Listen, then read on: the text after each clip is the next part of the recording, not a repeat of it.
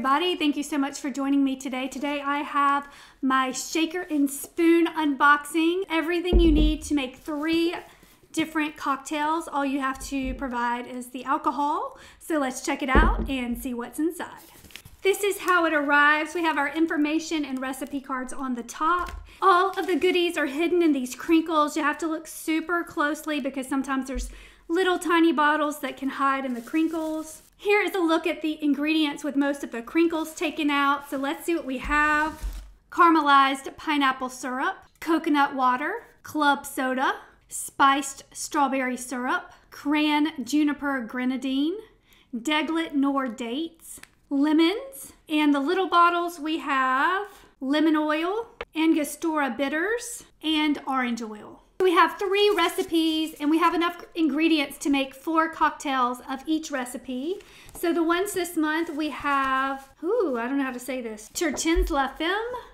This one says, look for the woman is a retro expression suggesting that where a problem exists, a cunning and savvy woman is likely pulling the strings. So with this one, it has the cognac, the cran juniper grenadine, lemon juice, club soda, and orange oil. That one sounds super good. I think I'm gonna make this one tonight. The next one is date night. This is a drinkable blend highlighting pineapple and coconut. This one you infuse the cognac with the dates. So I'll have to go ahead and do this one.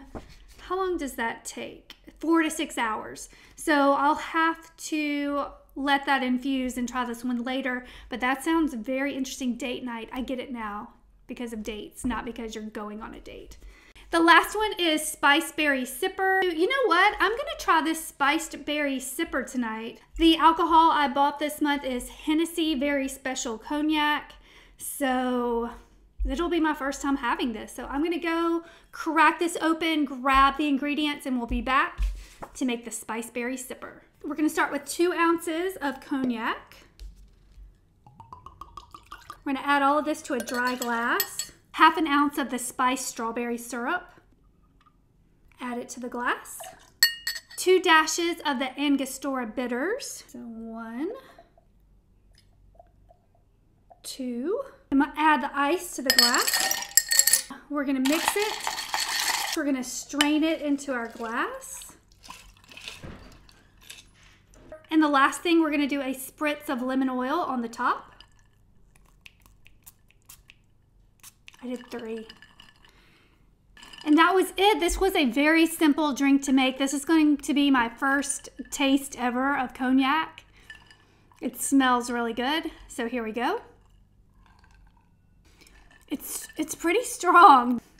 This one might be an acquired taste for me. That was it. That was everything in this month's Shaker and Spoon box. I'm super excited to try the other 2 recipes, especially the ones with the date-infused cognac. That sounds very intriguing. If you are interested in trying out Shaker and Spoon, I will have a coupon code in the description below where you can save on your very first Shaker and Spoon box. I've been loving it. It has broadened my horizons. Like I said, I never would have tried this.